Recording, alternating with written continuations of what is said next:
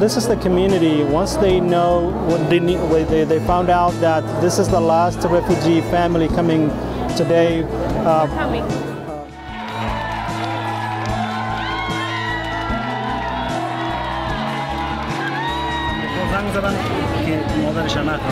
So we were so nervous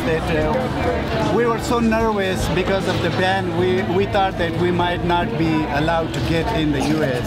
But fortunately, we got lucky and here today.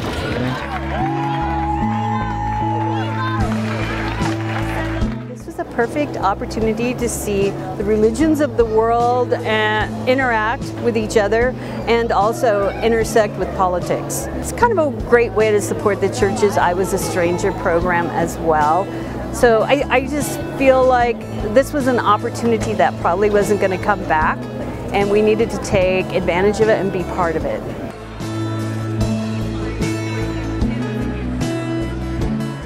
It's been really eye-opening. There's been so much rhetoric on Facebook and all other social media outlets that you really don't know how to feel about it all, because depending on the sources, they're very biased, and it's really cool to come here and see their faces as they walk down the stairs, and as they felt everyone here encouraging them, and they felt welcome. I hope they felt welcome.